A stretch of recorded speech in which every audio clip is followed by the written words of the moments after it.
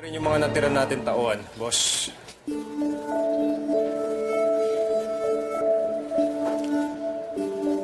Magaling. Ituloy mo lang yan. Hindi rin magtatagal. Ikaw na ang papalit sa akin. Talaga, boss?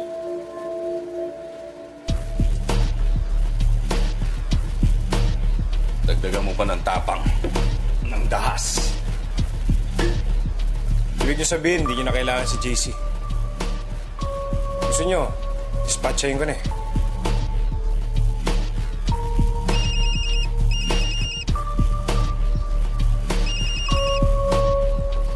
Hello?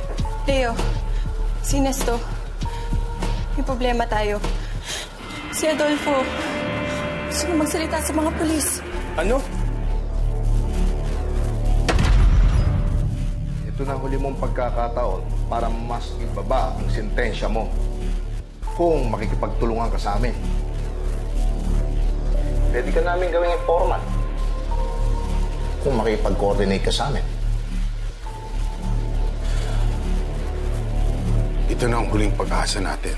Isang solid statement lang galing sa kanya, mapapatumba na ang mga Baltasar. Sir, kaya ako kayo pina-request at pinatawag dahil meron akong sasabihin sa inyo. Anong sasabihin mo?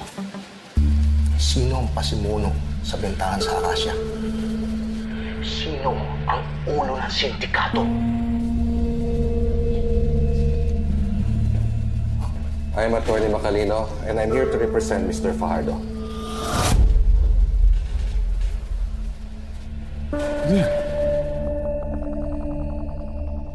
Karapatan mo huwag sagutin ang lahat ng katanungan, lalo na ang mga self-incriminating questions. Siyang lumapit sa amin. Sir, medyo alanganin rin kasi yung mga tanong niyo sa akin eh.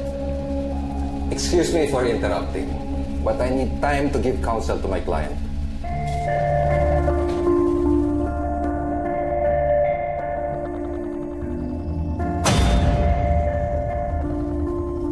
Pinadala ako ni Ulysses Baltasar at gusto niya iparating sa'yo na wala kang dapat ikabahala.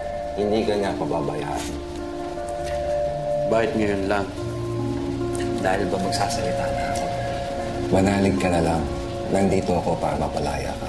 Dapat lang. Kasi kalayaan nilang nakasalalay dito, di ba?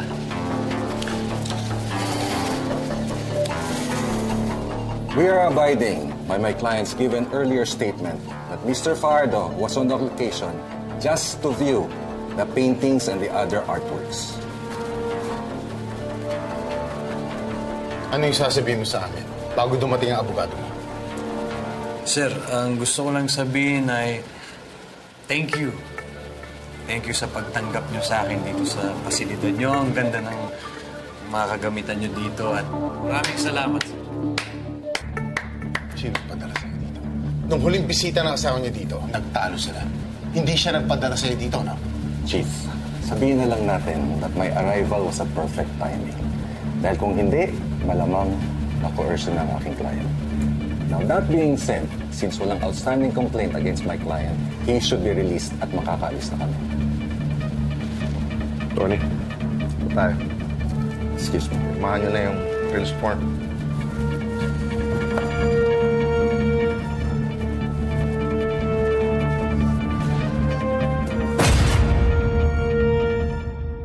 Muntik na magsalita si Adolfo sa mga pulis pa.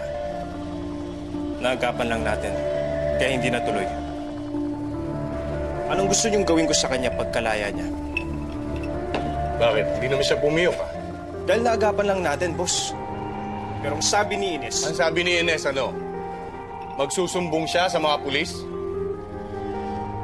Alam ninyo, matagal ko nang kilala yan si Adolfo.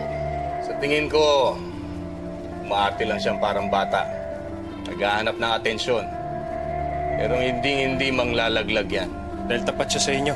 Dahil takot siya sa akin. Pero boss, kailangan pa rin natin siya turuan ng leksyon. Para maging halimbawa siya sa bawat tao dito na nagbabalak kumanta. Hindi na. malalagasan pa tayo ng tauhan. Boss, kahit ganun, iba na tayo ngayon. Head ka na ng Asia ngayon. At bawat tauhan sa iba't ibang bansa, yuyuko sa inyo. Kaya kayang-kaya na natin mag-dispatcha.